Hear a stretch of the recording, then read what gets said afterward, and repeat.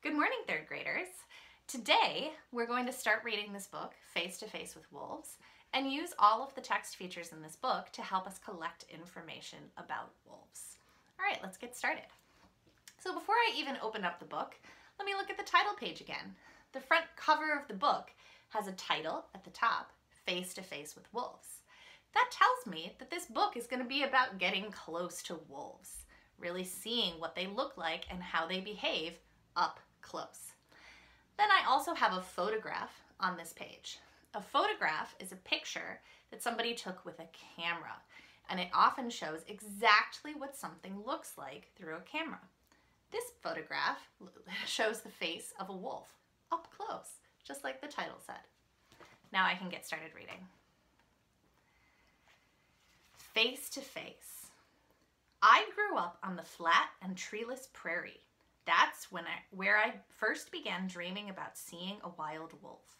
Wolves were my favorite animals as a boy, even though they were extinct on the prairie. I had seen them only in photos and paintings.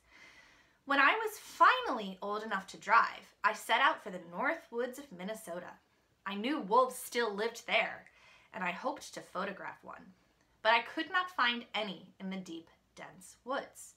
They were there, of course, but I didn't know how to look for them. So that's the text on this page, and it tells me the author is actually speaking to us in this book. Sounds like he really, really wants to see wolves. Now let me use some of the text features on this page to help me collect more information. On this page, I can see two photographs. This one looks like there's a wolf hiding behind a tree.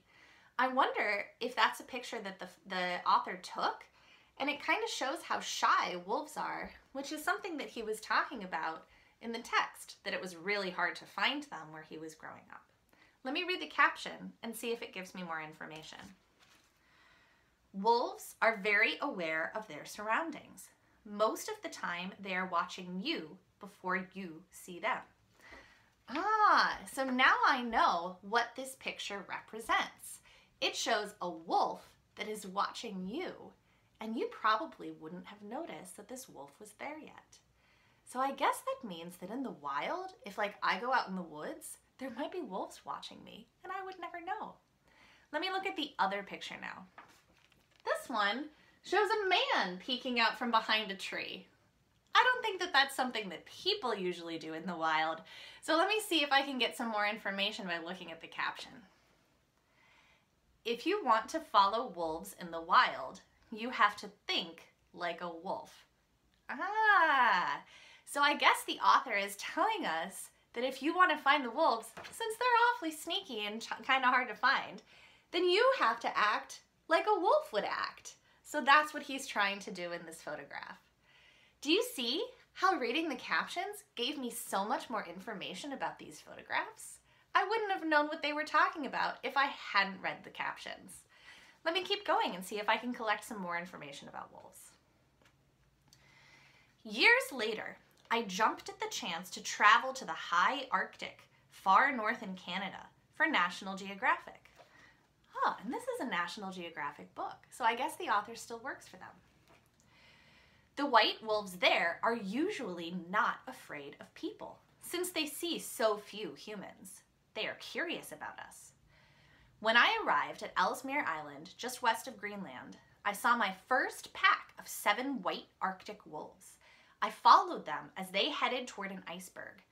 The leader of the pack was the first to see me. He looked at me without fear, letting me know there was no way I would sneak up on him. He went on walking and climbing to what was clearly his favorite spot on the iceberg, a shelf halfway up. He sat down to watch me, still clumsily trying to catch up to him. When I got as close to him as I could, we stared at each other. I looked at him through my powerful camera lens. After all these years, I was finally face to face with my favorite animal. During that first summer, the wolves became used to seeing me around. I felt like I was a part of the pack.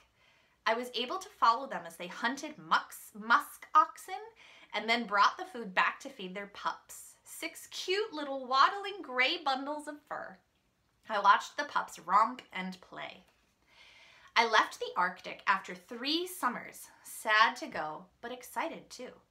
I would take what I had learned about wolf behavior and begin looking for gray wolves in my new home, the Boundary Waters Canoe Area Wilderness in northern Minnesota, the wolf country of my boyhood dreams.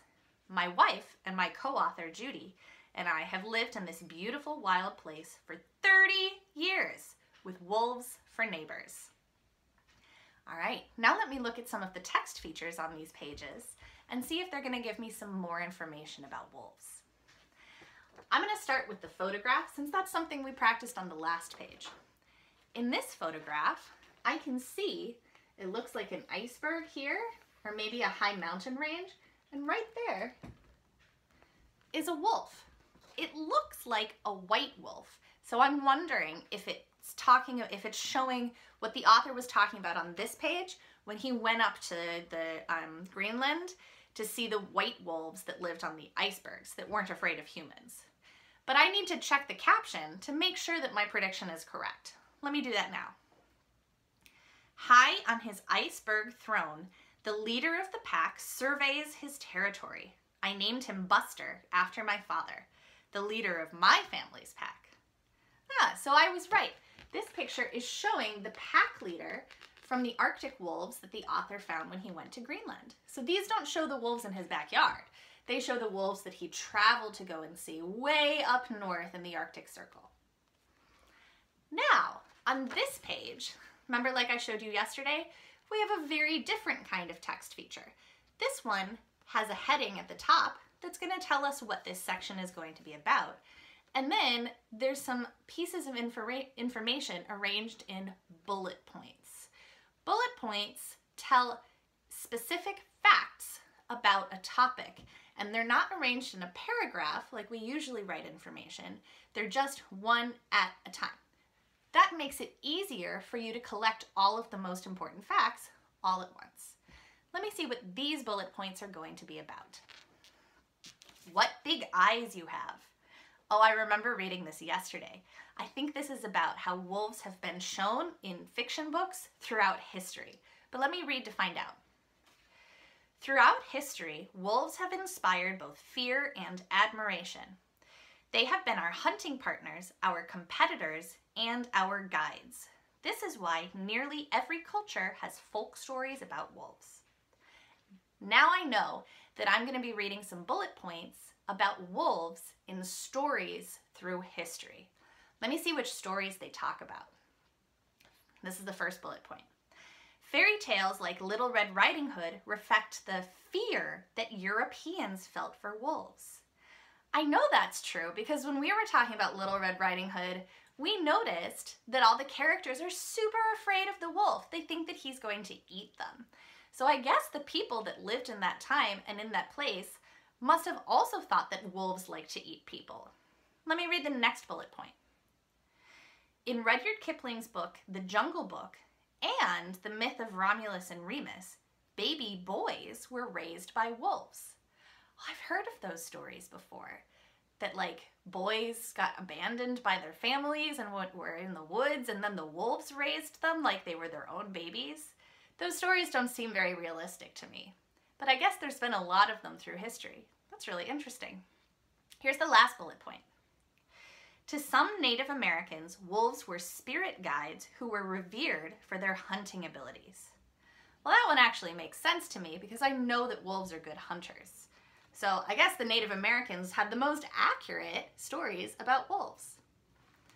All right, that's it for my text features today. We worked on photographs, captions, and bullet points. Now it's your turn. See what text features you can find in your book about wolves.